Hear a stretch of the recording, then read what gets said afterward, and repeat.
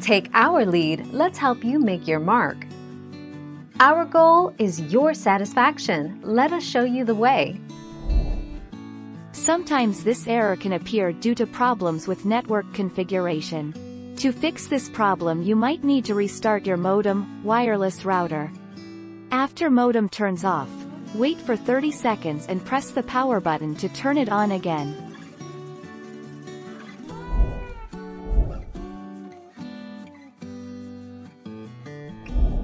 Let's help you make your mark.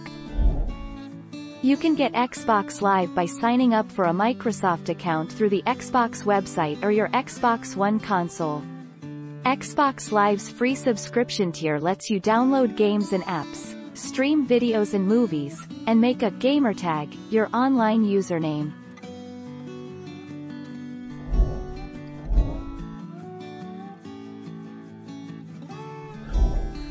Take our lead.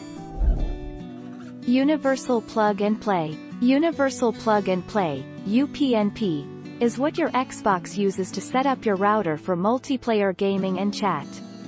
If you see UPnP not successful in your console's network settings, first see if your router needs an update.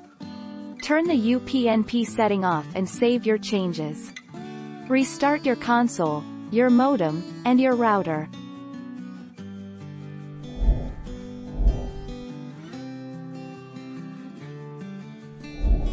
Make your mark, take our lead.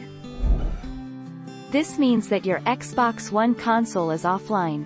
Check the Xbox status page. If you see any services with alerts, expand the service, scroll down to notifications, and sign in to receive a message when the service is up and running again. To resolve this issue, connect to Xbox Live.